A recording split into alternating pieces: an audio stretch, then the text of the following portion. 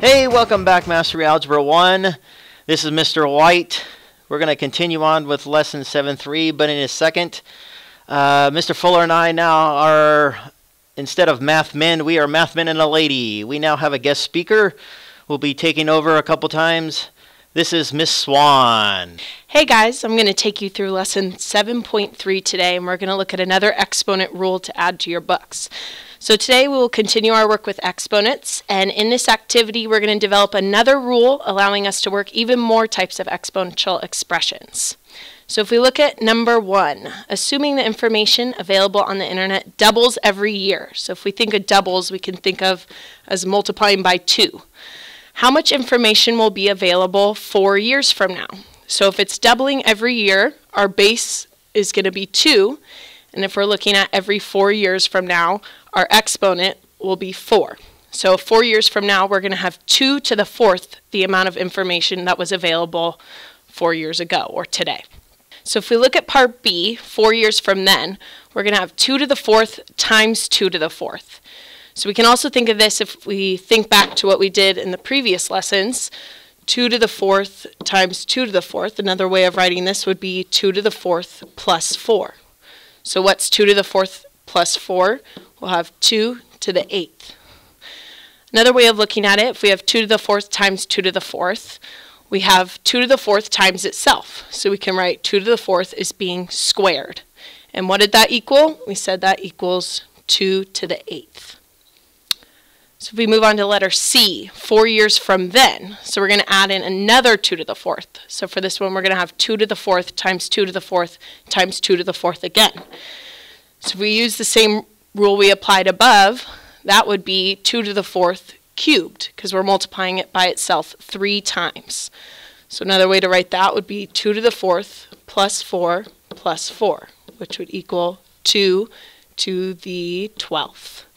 So we can say 2 to the 4th cubed would be 2 to the 12th.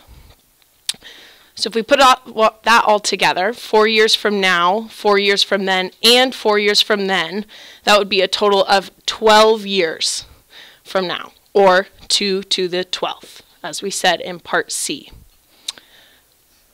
So if we look at number 2, suppose the amount of information now is x times as much every year. How much information will be available 3 years from now? So now we're saying it's multiplied by x every year. So our base is going to be x, and 3 years from now, so our exponent will be 3. So if we look at part B, 3 years from then, we'll have x cubed times x cubed, or x cubed squared. So if we think of that as x cubed times x cubed would be x to the 3rd plus 3. So that would be x to the 6th. So x cubed squared would be x to the 6th. For part C, if we think of 3 years from then, we're going to multiply by another x cubed. So we'll have 3 x cubes, or x cubed raised to the 3rd power. So we can think of this as x to the power of 3 plus 3 plus 3, or x to the 9th. Take it a step further, 3 years from then, we'll have 4 x cubes multiplied together, or x to the 3rd raised to the 4th, since we have 4 of them multiplying together. We can think of that as x to the 3 plus 3 plus 3 plus 3, or x to the 12th. So hopefully you noticed the pattern by now. If we look at part D, we had x to the 3rd raised to the 4th power equals x to the 12th. So if you notice, 3 times 4 would get us that 12. So if we look back on part C, you can look that on this step, x to the 3rd raised to the 3rd power, 3 times 3 will get us that exponent of 9. So this will become a little shortcut we can use. So if we look at part E, if we add in another x to the 3rd, so x to the 3rd multiplied by itself 5 times. So if we use that shortcut, x to the 3rd to the 5th power, we would do x to the 3rd times 5, or x to the 15th. So putting it all together, 3 years from now, 3 years from then, 3 years from then, 3 years from then, and then 3 years from then means 15 years from now, or x to the 15th power. So what is a shortcut we can use for problems like this? So if we look at part E, where we had x to the third times x to the third 5 times. If we go back to the rule we learned previously, we could say this was x to the power of 3 plus 3 plus 3 plus 3 plus 3, which would be x to the 15th, correct? So if we look at this step right here, another way we could write this would be x to the third times 5, right? 3 plus 3 plus 3 plus 3 plus 3 is the same as 3 times 5. And that would get us our x to the 15th. So this is a little shortcut we can use when simplifying exponential expressions. So to generalize this, the power of a power rule. So when raising a power to another power, we're just going to multiply the exponents. So if we have b to the m raised again to the nth power, to simplify that, we're just going to do b to the power of m times n. So we're just going to multiply our exponents together. So let's look at a couple examples of that.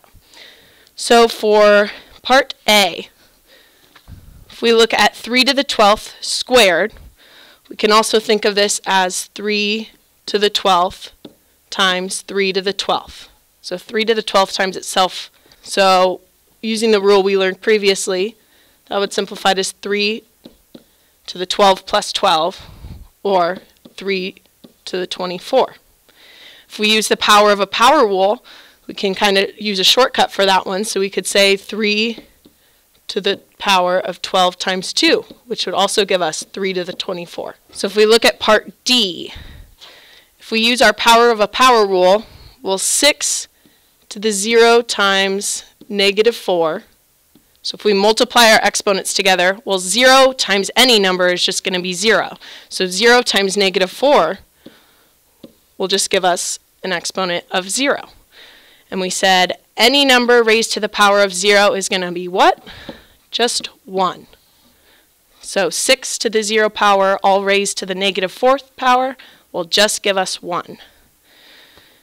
So let's try G as well. So if we use the power of a power rule, we're just going to multiply our exponents. So negative 7 times 9. Well, negative 7 times 9 will get us negative 63. So if we have y to the negative 63, we have a negative exponent, so we need to flip and use the reciprocal of that. So we're going to have 1 over y to the 63rd power. So go ahead and hit pause and try the last 6 on your own, and check back in a minute for the answers. The other thing, you feel yourself rushing sometimes. The other thing to do is just turn it. So if we check back and check our answers, for B, we just multiply the exponent. So 3 times 7 will get us an exponent of 21. So we'll have 2 to the 21st power. If we look at ones like these, the directions say write an expression with one positive exponent. If we had a problem where we ended up with an answer such as 1 over 2 to the third, well, 2 to the thirds, that one we should be able to do in our heads as 1 over 8. When we get to powers like 2 to the 21st, though, that's not so easy to do in our heads. So let's say anything above an exponent of 6, we'll just leave it as, such as the example 1 over 2 to the 6. Instead of simplifying that one, we can just leave it with the exponent. So E, you should have gotten p to the positive 18th. Remember, negative 6 times negative 3 will give us a positive 18. H, m to the 0, we want to make sure to simplify to 1. C, should have gotten x to the 16th. F, we should have, when we simplified all the way, 1 over 5 to the 12th.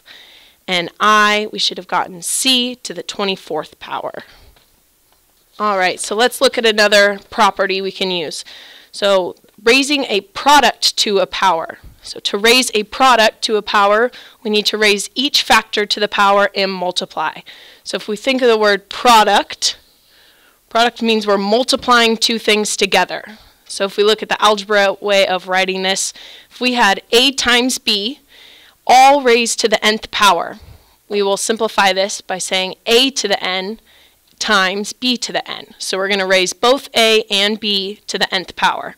We want to make sure a is not 0 and b is not 0, and n is a rational number. So your exponent's got to be a rational number. So if we look at examples, so if we had 3x all raised to the 4th power, we need to take 3 to the 4th power as well as x to the 4th power. So when we simplify, that 3 to the 4th power will become 81. And similarly for the next example, 4b raised to the 3/2 power. So if we do an example of this one, so we're going to simplify a product raised to a power.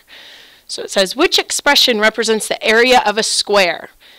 So area of a square would be the side length squared, and it gives us a side length 5x cubed.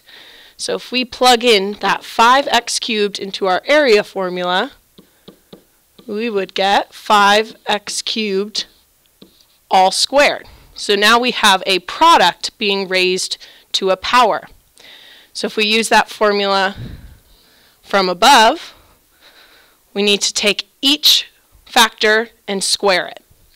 So this would become 5 squared and x cubed squared.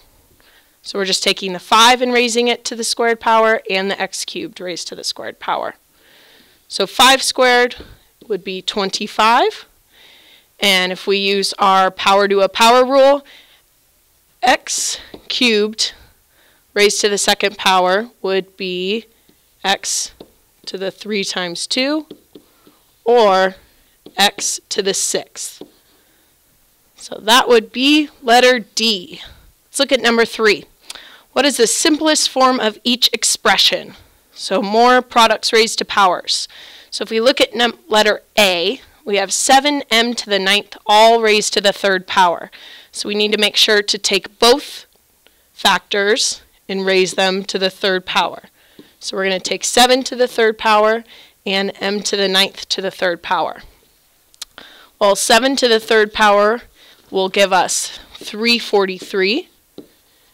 And if we use our power to a power rule, we would get m to the power of 9 times 3. If we simplify further, 9 times 3 will give us an exponent of 27. So at the very end we get 343 m to the 27th power. All right, go ahead and hit pause and try B and C on your own and check back in a minute and see the answer. All right, welcome back. All right, problem 4, simplifying an expression with products. So now we want to simplify this expression, n to the 1/2 raised to the 10th power times 4m n to the negative 2/3 all raised to the 3rd power. So let's take this piece by piece. Let's look at n to the 1/2 raised to the 10th power. So if we use our power to a power rule, that would simplify to n to the 1/2 times 10. And if we look at the next piece, 4m n to the negative 2/3 all to the 3rd power. So we need to distribute that 3rd power to every term in that expression. So that means we'll have 4 to the 3rd power, m to the 3rd power, and then n to the negative 2/3 to the 3rd power. So take this a step further. This n to the 1/2 times 10, we can simplify. 1/2 times 10 will get us 5. So now we just have n to the 5th. Here we're going to have 4 cubed. So 4 times 4 times 4 will get us 64. M cubed, nothing we can simplify on that one. And then we have n to the negative 2/3 times 3. So if we have n to the negative 2/3 raised to the 3rd power, we can use our power to a power rule. So negative 2/3 times 3, or 3 over 1, should end up with n to the negative 2. Our 3's will cancel out on that one. So n to the negative 2. All right. So now we need to look to see if we can go any farther with this. Let's think back to our combining like terms properties. So I see 2 n terms that we can combine. So nothing I can combine with my 64, so I'm just going to leave that. And I don't see any other m's, so just bring out my m to the third. And now I have n to the fifth times n to the negative 2 power. So if we think back to our exponent rules that we learned in the previous section, so n to the fifth times n to the negative 2, we can think of that as n to the 5 minus 2, or n to the third. So all simplified, we should end up with 64 m cubed n cubed. All right, go ahead and hit pause and try 4a through c on your own, and check back once you're done.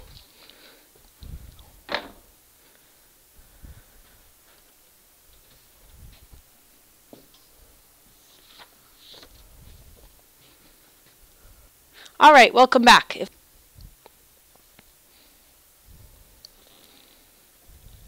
So, raising a number in scientific notation to a power. So connecting what we learned back in last section about scientific notation. If we have an aircraft, the expression 1/2 mv squared gives the kinetic energy in joules of an object with a mass of m traveling at a speed of v meters per second. What is the kinetic energy of an experimental unmanned jet with a mass of 1.3 times 10 to the third kilograms, traveling at a speed of about 3.1 times 10 to the third milliseconds? So if you notice, as I read through those, I like to highlight all the important information that I think I'll be able to use when plugging all this in. So I know my expression that I need to plug into for the kinetic energy is 1/2 mv squared, where the mass was m and the speed of v. So if we plug in those information that it gave to us, well, it said the mass of the unmanned jet is 1.3 times 10 to the third.